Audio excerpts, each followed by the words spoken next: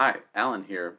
I'm spinning up a series of short-form videos covering hardware topics from the 90s and early aughts, such as the GPU, CPU, chipsets, and RAM. In our first video, we're going to talk about why 3D accelerated graphics look so much better than software rendering. The key technology here is bilinear filtering, and it has to do with how the textures are rendered. glQuake's really nice because I can switch how it renders and switch back really easily. So this is the 3D accelerated version, but they give me a feature where I can tell it to use a more primitive form of rendering, which is called nearest neighbor. So you can see that the texture is now really blocky, especially the closer I get. But in general, like if I'm at an angle, it'll always be pretty blocky as well.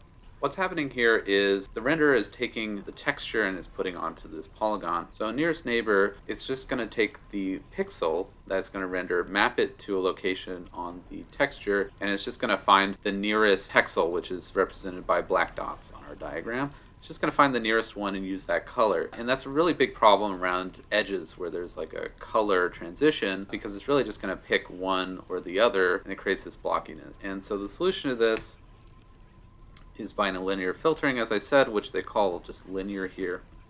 So the idea here is, instead of just using one texel, I'm going to find the four closest ones and average them together. What this does is kind of create a gradient between the edges, and you see this very smooth transition. Sometimes it feels a little bit too smooth, but either way it looks a lot better. Now the problem about bilinear is this is really hard for the CPU. CPUs aren't that good at doing things in parallel. So it helps to have a 3D hardware accelerator that can do this. I'm going to cover one more technique that was used, and it's not necessarily like unique to hardware rendering, but it came about at about the same time as 3D acceleration, and it's pretty important, so I think I should cover it. So this technique is called mipmapping.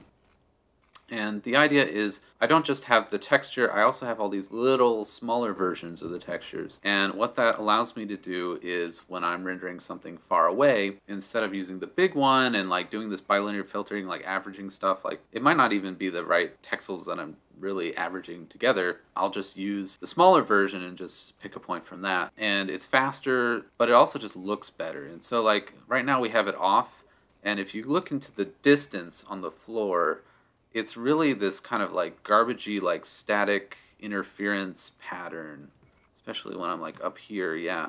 And it's just kind of gross and annoying. So I'm gonna go here and turn my mipmapping on, mipmap nearest.